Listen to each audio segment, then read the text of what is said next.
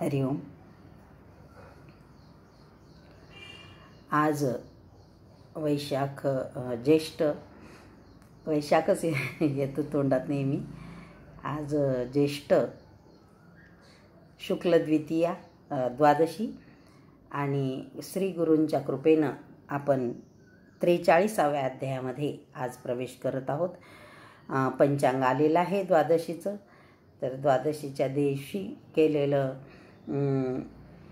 Bell वृक्षाचं पूजन आणि दान जे आहे तर ते कसं सफल होतं ते आजच्या पंचांगात पहा। कालची निर्जला एकादशी होती। ज्यांना जसं जसं जमेल त्यांनी तसं ती त्यांनी धरलेली असेल।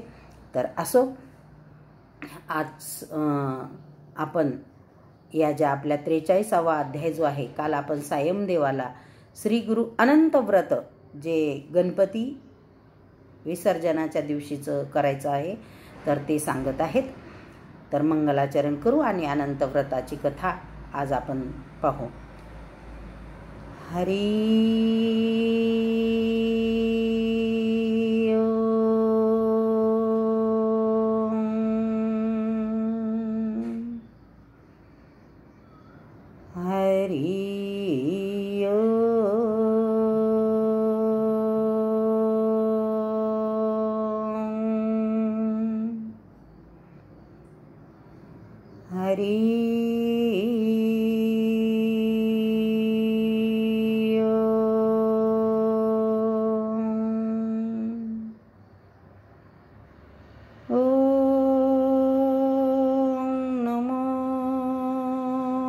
भगवते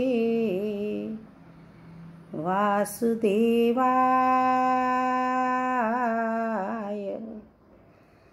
ओम नमो भगवते वासुदेवाय।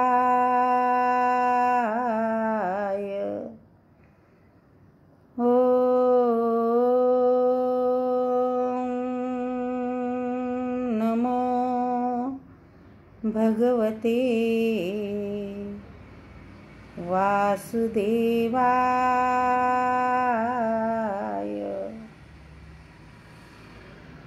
गुरुदेवाय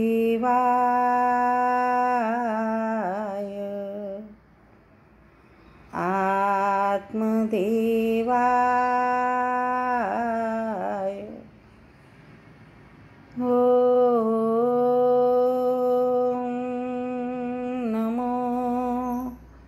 भगवते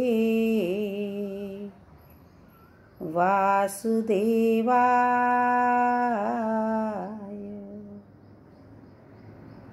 गुरुर्ब्रह्मा गुरुर्विष्णू गुरुर्देवो महेश्वरा। गुरुर्साक्षात् परब्रह्म तस्मै श्री गुरवे नमः। ओम गं गणपतये नमः। ओम श्री सरस्वते नमः। ओम श्री कुलदेवताय नमः। ओम श्री ग्रामदेवताय नमः। ओम श्री इष्टदेवताय नमः। ओम श्री गुरुभ्यो नमः। तीन शिरे सहा हात तया माझा दंडवत। दिगंबरा दिगंबरा श्रीपाद वल्लभ दिगंबरा दिगंबरा दिगंबरा श्रीपाद वल्लभ दिगंबरा दिगंबरा दिगंबरा श्रीपाद वल्लभ दिगंबरा। सच्चिदानंद स्वरूप परमात्मा जो तुमच्या माझ्या अंतकरणामध्ये आत्मस्वरूपानं बसलेला आहे, त्या आत्मस्वरूपी गुरुदेवांना कोटी कोटी वंदन करू आणि आपल्या आजच्या सत्संगाला आपण सुरुवात करू। तर श्री गणेशाला नमस्कार करून नामधारकाला सिद्ध सांगतात, एक गोष्ट लक्षात घेण्यासारखी आहे। तुम्हाला आणि मला जर भक्ती प्राप्त झाली असेल तर एक निश्चित लक्षात घ्या की आपल्या पूर्व पिढ्यांमध्ये कोणीतरी देवाची भक्ती केलेली आहे किंवा आपणच आपल्या मागच्या जन्मामध्ये ईश्वराची भक्ती केलेली आहे आणि ती भक्ती कुठेतरी सुटलेली आहे आणि त्या भक्तीचं फळ म्हणून या जन्मामध्ये सुद्धा गुरुची आणि ईश्वराची कृपा होऊन ईश्वर प्राप्ती, ईश्वर भक्ती आणि गुरुप्रीती आणि गुरुप्राप्ती आपल्याला प्राप्त झालेली आहे। हे सायमदेवाच्या कथेवरून आपण निश्चित समजू शकतो की नामधारकाच्या पूर्व पिढ्यांमध्ये सायमदेव जे झाले तर त्या सायमदेवांना श्री गुरुदेव दत्तात्रयाची भक्ती प्राप्त होती आणि त्यांच्या पुण्याईनं नामधारकाला सुद्धा गुरुदेवांची भक्ती प्राप्त झाली। तर याच्यावरून आपण आपलं गणित काढू शकतो। तर कालच्या दिवशी नामधारकाच्या पूर्वज सायमदेवांना श्री गुरूंनी अनंत व्रत कसं करायचं आणि तू ते केलं पाहिजेस असं सांगितलेलं आहे। तर आता त्या अनंत व्रताची विधी किंवा त्याची कथा सांगतात की श्री गुरुदेव सायमदेव आणि मठात आलेल्या इतर भक्तांना आणि ब्राह्मणांना भाद्रपद शुद्ध चतुर्दशीच्या दिवशी करावं असं अनंत व्रत त्याची माहिती सांगू लागली। पांडव वनवासामध्ये असताना भगवान श्रीकृष्णांनी त्यांना पुन्हा राज्यवैभव, त्यांचं जे गेलेलं होतं ते राज्यवैभव त्यांना पुन्हा प्राप्त व्हावं म्हणून अनंत व्रत कसं करावं ते सांगितलं। सृष्टीत अनंत रूपांनी व्यक्त झालेला जो शेषशाही नारायण जो आहे त्यालाच अनंत असे म्हणतात। जो शेषनागावर सतत डोळे मिटून योग निद्रेमध्ये असतो त्या भगवान विष्णूलाच अनंत असं म्हणतात। आणि श्रीकृष्ण सांगतात पांडवांना, हे अनंत व्रत म्हणजे माझंच व्रत आहे, जो हे व्रत करतो त्याला सर्व अभिष्ट प्राप्त होतात। फक्त व्रताचा दोरा एकदा हातात बांधला की ते व्रत उतायला चालत नाही, मातायला चालत नाही, कोपायला चालत नाही, टाकून द्यायला चालत नाही। टाकून दिलं की काय होतं तर त्याची कथा या ठिकाणी सांगतात की कृतयुगामध्ये सुमंतू नावाचा वसिष्ठ गोत्रीय एक ब्राह्मण होता। भृगु कन्या म्हणजे भृगु ऋषींची मुलगी दीक्षा ही त्यांची पत्नी होती। या दोघांना सुशीला नामक एक मुलगी झाली, पण दैवयोग दुर्दैव असं की ही मुलगी छोटी असतानाच ही दीक्षा भृगु ऋषींची कन्या आणि या सुमंतूची पत्नी मरण पावली। ही मुलगी लहान होती, त्यानं तिचा सांभाळ केला, पण सर्व लोकांच्या आग्रहावरून की स्त्रीशिवाय संसार अपूर्ण आहे, सर्वच कार्य मनुष्य करू शकत नाही, म्हणून सुमंतूला सर्व ब्राह्मणांनी आग्रह केला आणि त्यानं एका स्त्रीशी लग्न केलं। पण स्त्री मुळातच कर्कशा स्वभावाची होती आणि अतिशय दृष्ट होती। सवती मत्सर तिच्यामध्ये भरलेला होता। ती या सुशीलेला आतोनात त्रास देऊ लागली। सुमंतू ब्राह्मणाला अतिशय दुःख त्यामुळं झालं आणि ही कन्या एक दिवस उपवर झाली सुशीला नावाची आणि तिचं लग्न करून दिलं कौंडिन्य नावाच्या ब्राह्मणाशी।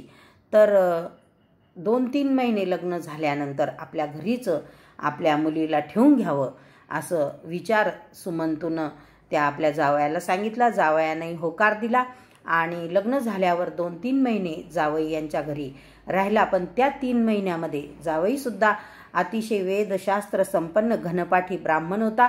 तो रोज त्याचा त्रिकाल संध्या अनुष्ठान जप नियम अगदी नियमानं करायचा, सूर्याची पूजा करायचा, आराधना करायचा। पण हे सगळं सासऱ्याच्या घरी राहून करत असताना त्याच्या एक लक्षात आलं की हिची जी सावत्र आई आहे माझ्या बायकोची, ती तिला अतिशय त्रास देते आणि माझ्या बायकोचे या ठिकाणी खूप हाल होतात. आणि म्हणून एक लक्षात घ्या, आताचे ब्राह्मण खूप सधन असतील, पण पूर्वीच्या पोथी पुराणामध्ये तुम्ही पाहिलं तर ब्राह्मण हा फक्त निर्धनच होता, कारण तो कोणाचंही दान घेत नव्हता आणि म्हणून त्याची अशी स्थिती होती. तर यानं एक दिवस सासऱ्याला हात जोडले कौंडिन्यानं आणि म्हटलं की आम्हाला आमचं वेगळं बिऱ्हाड थाटण्याची, दुसऱ्या गावाला जाऊन राहण्याची परवानगी द्या.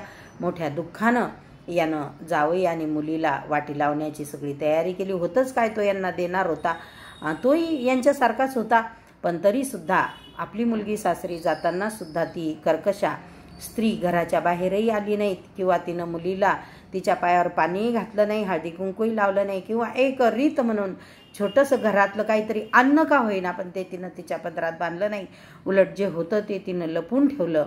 कदाचित त्या काळात मिळतच नव्हतं, म्हणून मनुष्याची वृत्ती अशी असावी.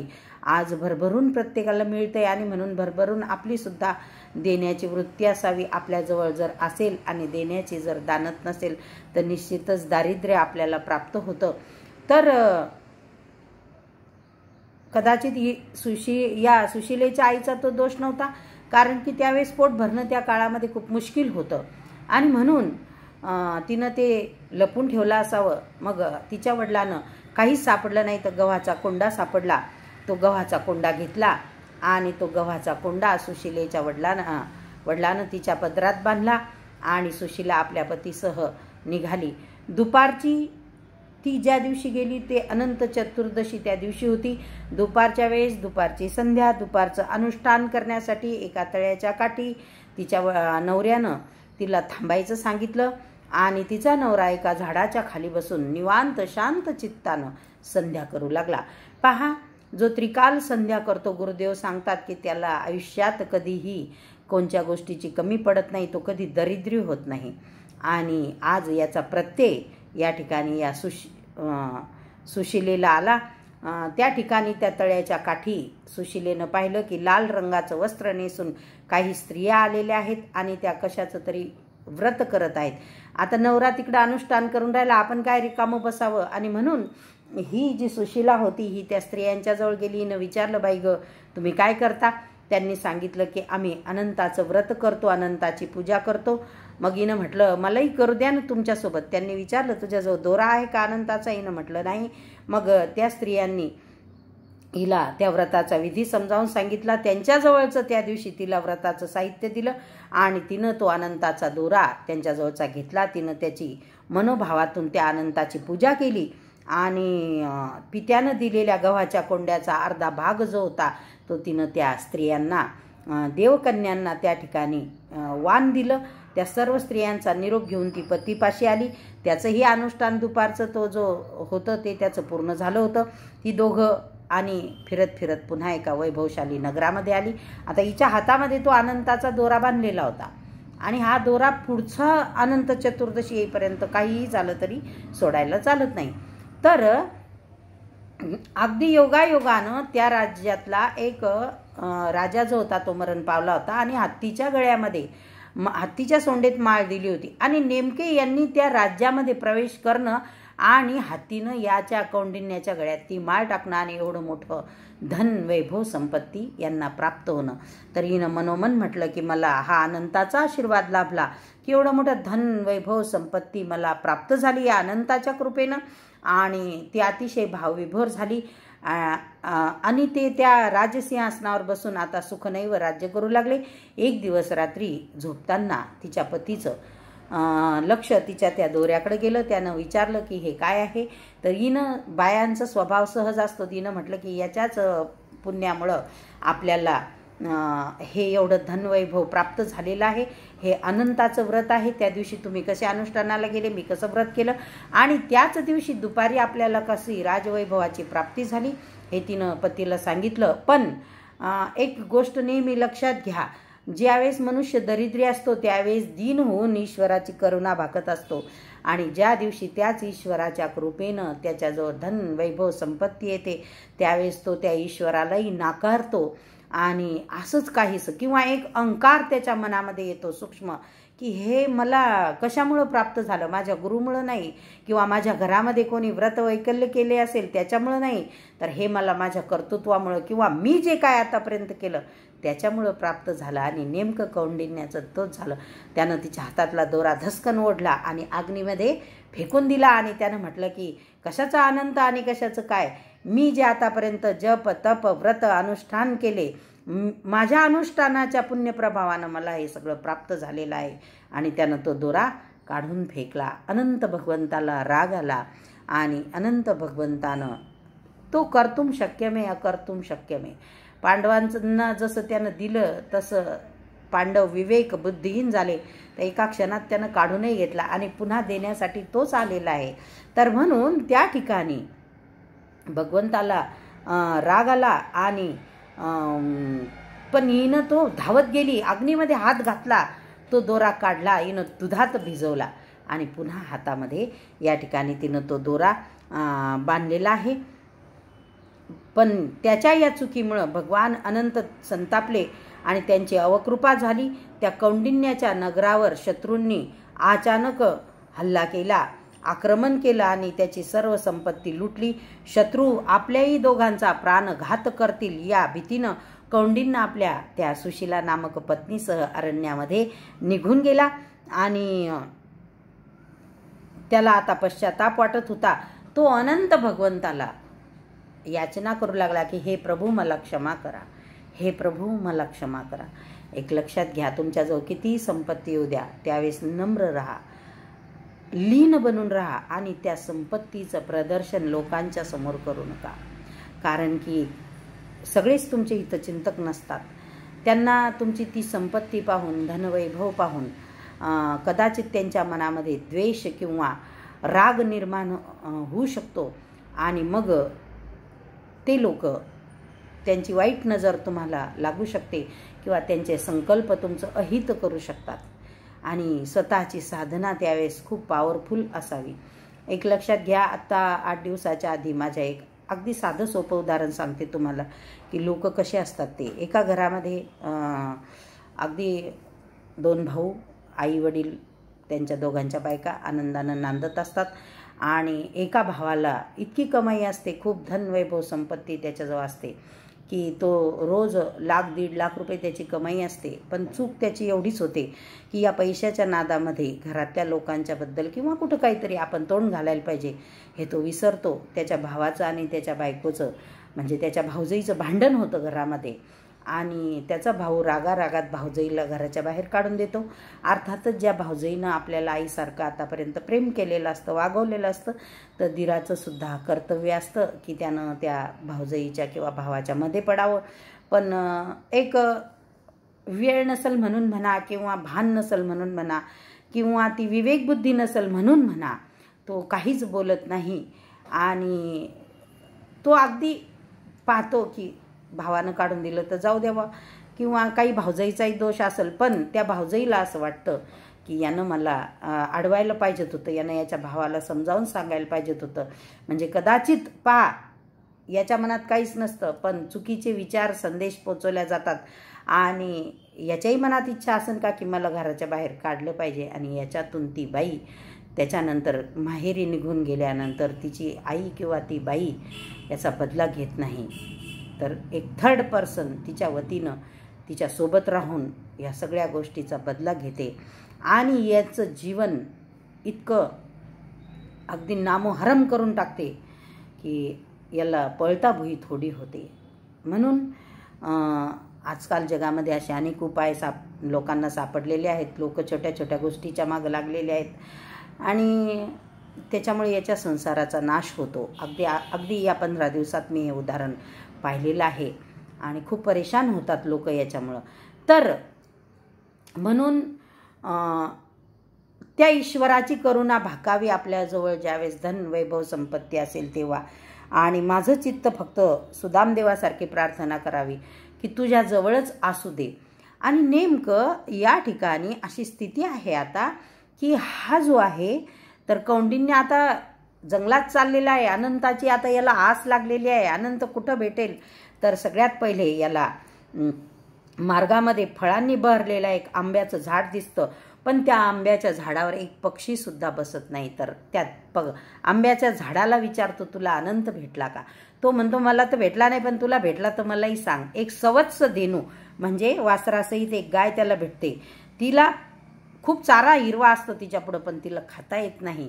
तिला विचारतो, ती म्हणते, मी सुद्धा त्याचीच प्रतीक्षा करते, तुला कुठं भेटला तर सांग. आणि एक दयनीय अवस्थेत एक बैल दिसतो, त्यालाही विचारतो, तुला अनंत दिसला का? कुठे आहे सांग. तो म्हणतो, तुलाच भेटला तर मला सांग. त्याच्या पुढं पाण्यानं भरलेली व एकमेकात मिसळलेली 2 सरोवरं त्याला, रम्य असे सरोवरं त्याला दिसतात. पण त्या सरोवराचं पाणी एक सुद्धा पक्षी, हंस किंवा कोणचा प्राणी पित नाही. तर हे सगळं आश्चर्य त्याला दिसतं आणि तो पुढं चालत जातो. मग त्या ठिकाणी पुन्हा एक गाढव त्याला दिसतं आणि एक हत्तीसुद्धा दिसतो. तो त्या गाढव आणि हत्तीच्या जवळ सुद्धा चौकशी करतो. ते हसतात याच्याकडे पाहून आणि म्हणतात, बाबा रे, तुला तो अनंत भेटला तर आम्हालाही सांग. आणि असं सांगून आता त्याचा जीव तळमळ करतो. बापूजी म्हणतात की सूरज जब गर्मी करे तब बरसन की आस. पाणी जेव्हा 99 डिग्रीवर उकळायला लागतं त्यावेळेस त्याचं बाष्पीभवन होत असतं. त्याप्रमाणे आतून अंतरात्मा जेव्हा म्हणतो की मला आता देवाचं दर्शन झालं पाहिजे, त्यावेळेस ईश्वर त्याला सहाय्यकारी होत असतो. आणि नेमकं त्याच ठिकाणी कौंडिन्य आपल्या भेटीसाठी तळमळतो आहे पाहून भगवान अनंत वृद्ध ब्राह्मणाच्या रूपानं त्याच्याकडे येतात आणि मी तुला अनंताचं दर्शन घडवतो असं सांगून त्याला त्याच्याच नगरामध्ये परत आणतात. त्याचं ते नगर अधिक वैभव संपन्न त्या ठिकाणी झालेलं असतं. कौंडिन्य त्याला मनोभावानं वंदन करतो आणि मार्गात पाहिलेल्या त्या सर्व झाडांबद्दल किंवा त्या ज्या गोष्टी आहेत त्याच्याबद्दल विचारतो. तर कौंडिन्य त्या ब्राह्मणाला विचारतो की मी त्या आंब्याचं झाड पाहिलं, पण त्याच्यावरचे फळं कोणीच खात नव्हतं. तर तो अनंतरूपी ब्राह्मण रूपी अनंत सांगतो की ते आंब्याचं झाड पूर्वजन्मी एक विद्वान ब्राह्मण होता, परंतु त्यानं आपलं ज्ञान आपल्याजवळच ठेवलं. शिष्यांना कधीच त्यानं ते ज्ञान दिलं नाही. ती जी गाय तुला भेटली ती गाय पूर्वजन्मामध्ये एक ब्राह्मण होती, परंतु पूर्वजन्मामध्ये एक मनुष्य होती. पण पडीत पडलेली जागा जी अतिशय भकास आहे अशी जागा त्यानं त्या माणसानं ब्राह्मणाला दान दिली. जसं आपण म्हणतो मरेवी गाय ब्राह्मण को दान, तसं त्यानं ती जागा पडलेली होती म्हणून त्या ब्राह्मणाला दान दिली. म्हणून त्या ठिकाणी त्या गाईला हे असं फळ भोगावं लागत आहे. आणि तुला जो बैल भेटला तो खूप श्रीमंत ब्राह्मण होता, पण त्यानं कधीच दान धर्म या जन्मामध्ये केला नाही. आणि ही सरोवर जी तुला एकूणमेकात मिसळलेली जी दिसली, या दोघी जणी सख्या बहिणी होत्या, पण यांनी दान दिले, व्रत केले, उपवास केले, पण कोणाला दिले? एकूणमेकींनाच दिले. तिसऱ्या किंवा गरीब माणसाचं किंवा गरजू माणसाचं यांनी भलं केलं नाही. म्हणजे यांची आसक्ती यांच्या धनाजवळ इतकी होती की जे राहिलं आहे ते आपल्यातच राहिलं पाहिजे, आपल्या घरातच राहिलं पाहिजे. जसं कुमारिका किंवा स्वासनी जेव घालायच्या सांगा म्हटलं की आपण काय करतो, आपल्या घरात जर 5 असल्या तर त्या 5 आणि लोकाच्या 4, आपल्या सोडून आपण दुसऱ्यांना खाऊ घालत नाही. तर अशी वृत्ती मनुष्याची नको. आणि तू जे गाढव पाहिलं ते तुझाच क्रोध होता, जो तू त्या दोरा फेकून देताना केला होता.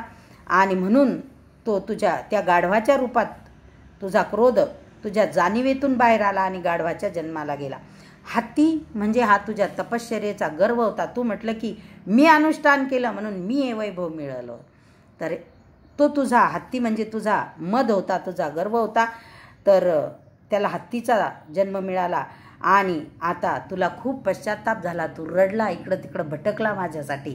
तुझं चित्त शुद्ध झालेलं आहे त्या पश्चातापानं, म्हणून मी तुला त्या स्थितीतून मुक्त केलं आहे आणि माझे तुला आशीर्वाद आहेत. अनंत भगवान म्हणतात, तू आता पुनर्वसू नक्षत्र मंडळात चिरकाळ वास करशील. श्री गुरु म्हणाले, अनंत व्रत केल्यानं कौंडिन्याचं कल्याण झालं, पांडवांना सुद्धा राज्यप्राप्ती झाली. तेव्हा तू सुद्धा व्रताचरण कर आणि पुण्याची प्राप्ती कर. कोणाला सांगतात? नामधारकाचा पूर्वज सायमदेवाला. श्री गुरूंच्या आज्ञेनं सायमदेवानं त्या दिवशी अनंताचं व्रत केलं. सिद्ध म्हणाले, नामधारका, तुझा पूर्वज सायमदेव यानं श्री गुरूंची सेवा केली आणि त्यांची कृपा संपादन केली. असं हे अनंताचं व्रत आहे. आजच्या द्वादशीच्या दिवशी आपल्याला खूप पुण्याची प्राप्ती झाली आनंदाचं व्रत करून. या ठिकाणी आपण आपल्या 43व्या अध्यायाला संपूर्णपणे श्री गुरूंच्या चरणी अर्पण करत आहोत. सुखी राहा, स्वस्थ राहा, पण घरामध्येच राहा आणि जसं सांगितलेलं आहे तसं व्रत करण्याचा प्रयत्न करा. उतू नका, मातू नका, गर्वानं उन्मत्त होऊ नका. हरिओम हरिओम हरिओम.